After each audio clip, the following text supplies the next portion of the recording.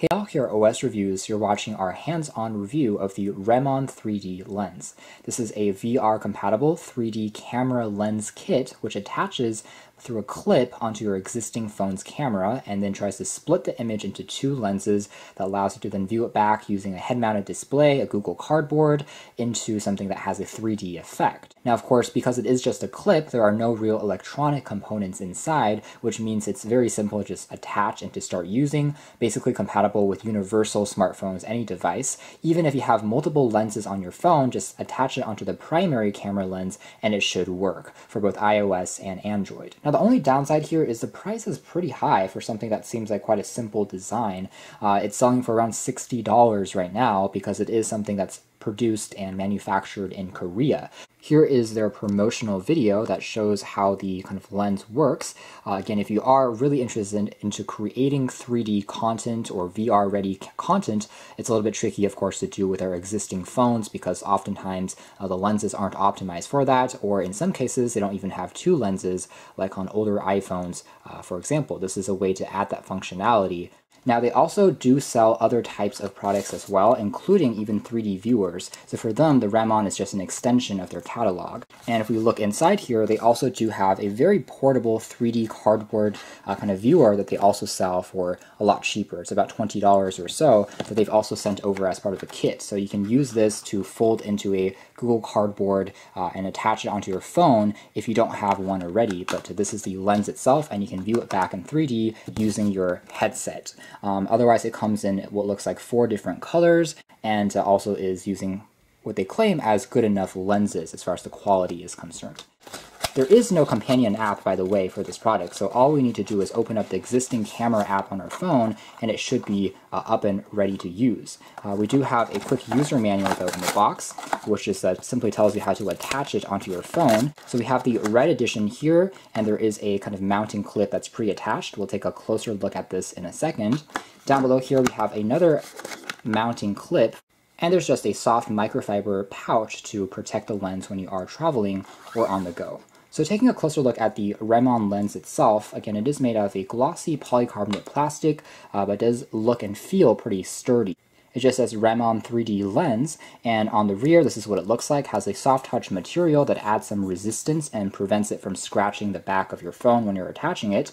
And this is what the first clip, which is attached using a screw, looks like. If we want to switch it for the other adapter clip that we see here, which is actually vertically aligned. So this clip basically would work by attaching it onto the side of your phone, kind of like this, and that's where the lens should be positioned onto an angle, versus this adapter here, which you would attach like this onto maybe the center point. If your camera lens is towards the bottom or towards the center, that's how you would position it.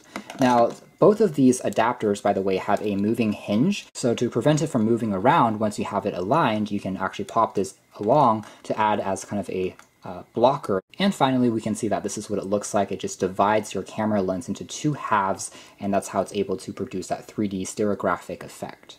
Now there is some basic setup which they want you to achieve in the phone settings before you start taking images.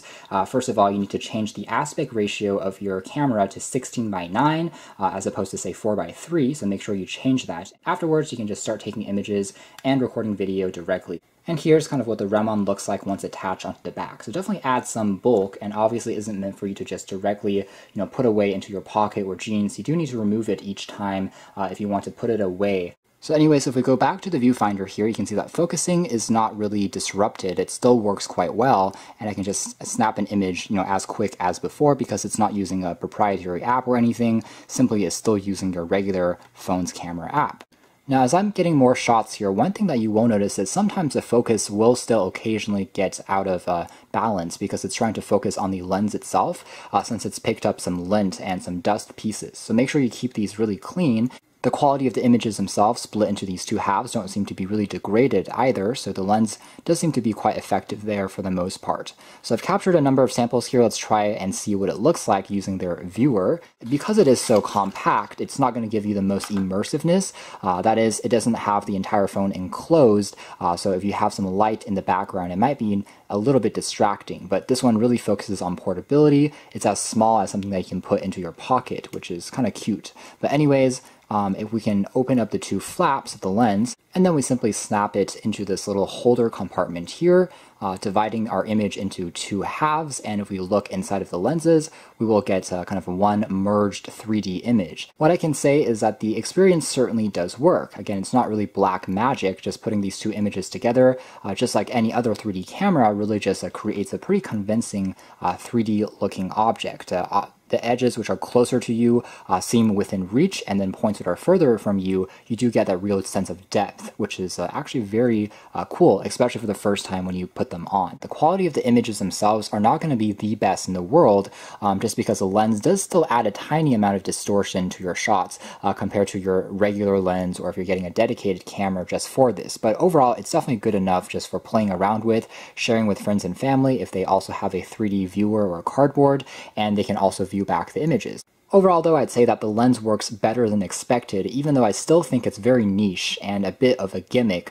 To be 100% honest, if even 360 cameras are on their way out these days, it's a fad that seems to have passed, then there's probably a reason why, again, this isn't a feature that's built directly onto smartphone cameras here in 2019. But if this is a function that you want to play around with, it certainly is a cool toy, and not to mention the effect is, again, better than you'll expect coming from a mechanical kit. My only reservation is that the price is, I think, a little bit too steep for something that's basically adding two lenses onto the back of your phone. You're basically paying for the unique design. It's still cheaper for sure than, say, a dedicated camera that maybe has its own battery and you would need to connect using Bluetooth or Wi-Fi. That also would be more tedious to set up.